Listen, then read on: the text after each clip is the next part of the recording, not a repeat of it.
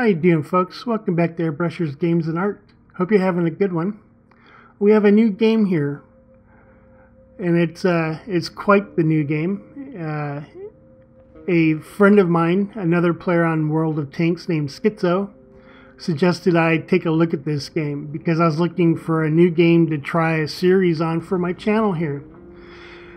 And so he suggested this one, so I went over to Steam. It was on sale, and I downloaded it. And I must say I've not been able to put it down since I've had it.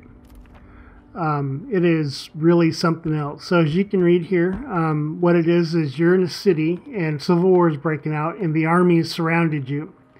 And they've got the rebels in the city with you and you're just civilians. You're caught in between and you've been bombed and shelled and everything else. And your supplies are dwindling. They got the supply lines cut off and you need to survive. And you have three people here, Bruno, Katya, and Pavlov. And each one has a specific skill they do the best. Now, each one could do everything, but they have a certain skill set where they do things better than the other people do.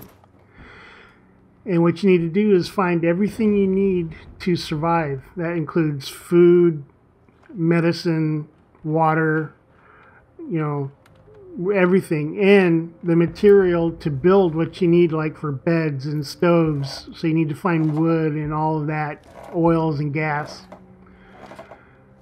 And so it's a total package. And it's funny, I've watched other people play games that were like horror games and stuff, and other games like this, and I always thought they acted out their caring and stuff. I thought, video game, how could you feel like that? It's a video game. You think your way through and you move on to the next part. And when I started playing this one, I found out that you really do feel that way. So I was quite stunned by that. And so I start putting everybody through. Now you start in your I'm going to call it a house. This building you're in, this house. You search through it and it has everything you need to start with, everything you need to get going. And it takes a little while to actually get through the entire house. And there's parts where you need to get like special tools to get into other rooms and stuff. And so you just don't zip through it like nothing, you actually have to work your way a little bit. And you'll notice that I sometimes will forget which character I have selected, and I'll forget to change and want someone else to do something else and get stuff kind of screwed up.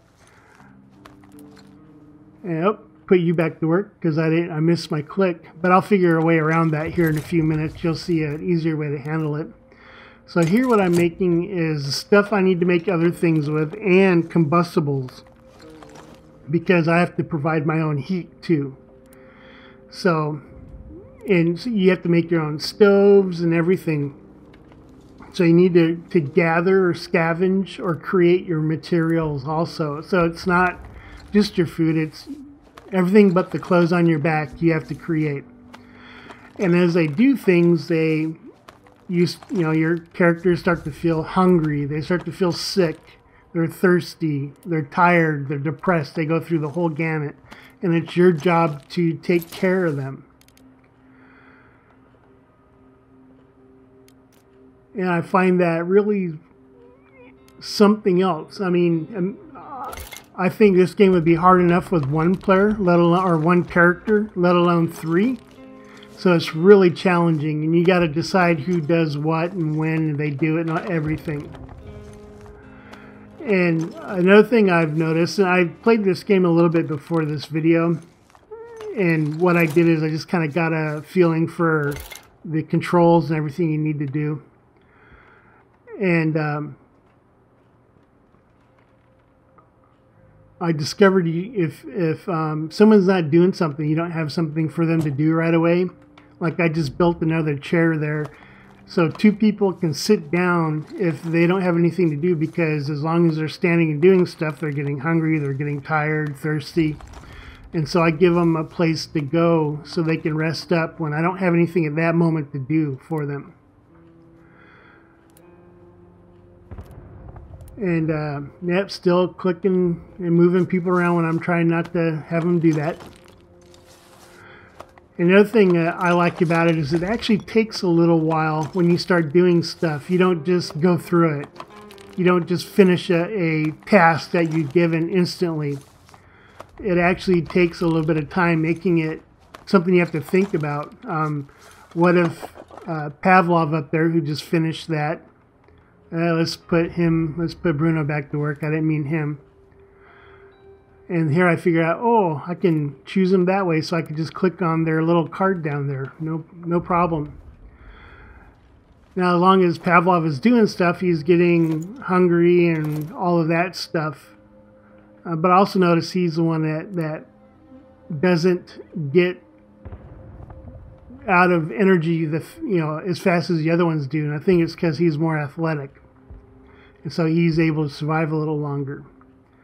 And you have locked doors. You have to figure out how to get them open. You need tools to do that. And you need to either build your tools or you need to barter for them. And so there's no other players in this game. Everything else is NPC, but it is not easy. I'm telling you. And you really find yourself caring for your characters because you're controlling each one specifically for each task. As you can see, if you don't click on them, they stop moving. They don't do anything. So here we're moving into the night. And this is the scary part. This is where you go out and scavenge. This is where you leave the protection of your home at night and you head out into the war-torn city, hoping not to be sniped or anything else. And so you're sneaking around, literally, as you can see by the way you're walking. You don't want to be seen, you want to be caught, and you don't want to be killed. And you can peek through keyholes, at least keyholes. I'm probably windows too once I have to do that. It allows you to look inside anything there. And I was like, how come that's blocked? I don't get it. I didn't see anything. You can see your field of view opens up as you give it longer and longer. And I can see now there's boards at the door. So I go down. I'm going to go in from under the house. Now all you have on you is your backpack, and it has limited amount of space. So what I started doing is I just grabbed everything and allowed it to fill up, and then I'd go to other places and I start trading things in and out for what I thought I needed.